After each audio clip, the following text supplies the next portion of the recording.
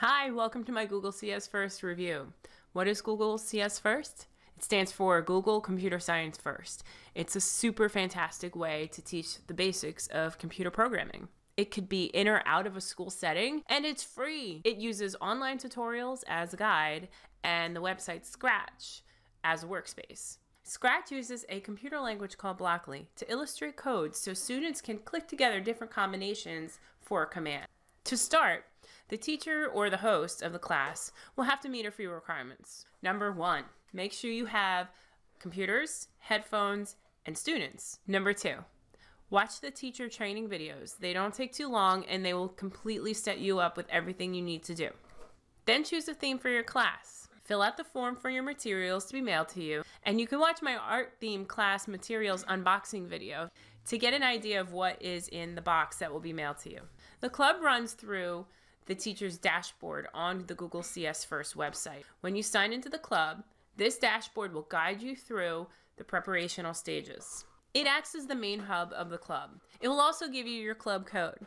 This code will connect the student's account to the teacher's dashboard for the specific club. Let's review the dashboard. Go to www.cs-first.com. Click on Sign In. Now here on the left side here, that's where the students will go, and on day 1, they will be using this area down here, this button, to enter in the club code.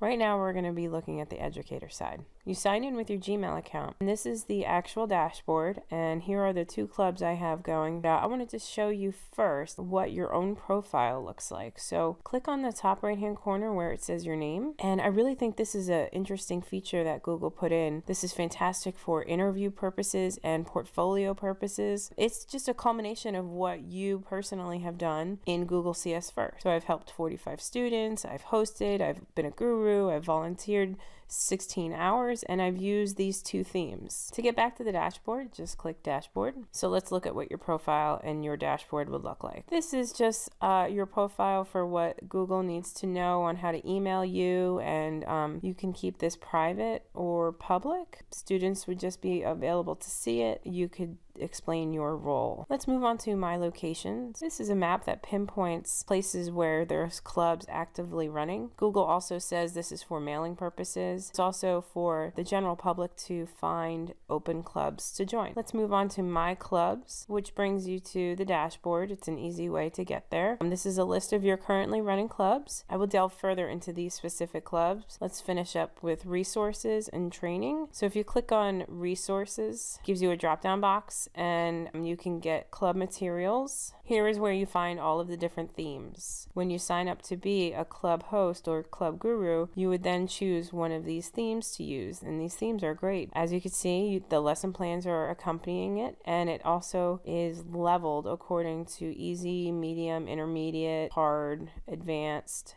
All right, let's get back to the dashboard. Click on dashboard. Go ahead and click on resources.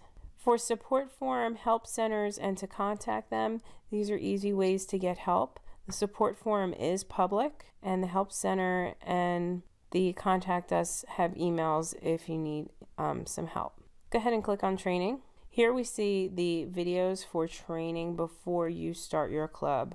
Yes, this is a requirement to watch all of these videos. They're not hard. They go by pretty quick. They're very helpful. They're also very easy to refer back to for help.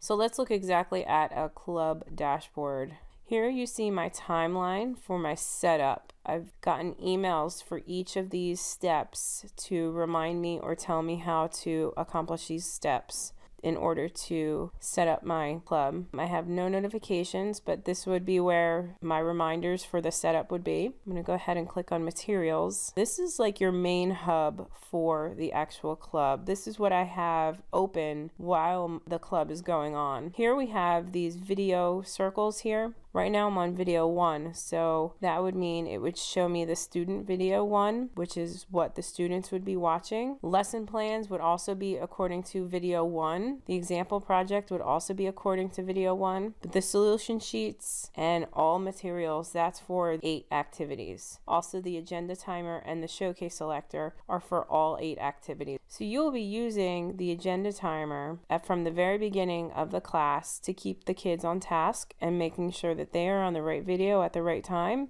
because it's very easy for the students just to stay on Scratch and just kind of get lost in what they're doing. So it helps them stay on task. The showcase selector is for the end of the class. When the students click share on Scratch, this will randomly select the student's work, and then you can have a conversation about it at the end of class as a great culminating activity. Moving on to student stats. This is really great because this is where you see the student progress. When your students are logged in, you will see each student's progress and their responses from each of the sessions. There is a student survey found on the last video as a wrap-up, and so this is where you'd be able to see their responses. It's anonymous, and students can also send teachers a private message here. So this is your dashboard. It's a really great resource to have, and it's your main hub for the club.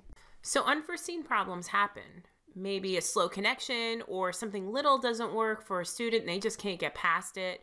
I have some ideas to get through that. One thing is to collaborate with your student next to you. Maybe they have gone through the same thing and they're ahead of you, or they may have just a better idea. Use collaboration as a tool. Sometimes just skip it. These little problems don't take away from the bigger concept. Go with the flow. Collaboration and communication and creativity is so important in this program. It is the underlying foundation of it. Thanks for watching. As you can see, the materials, the support, the dashboard make Google CS First run smoothly.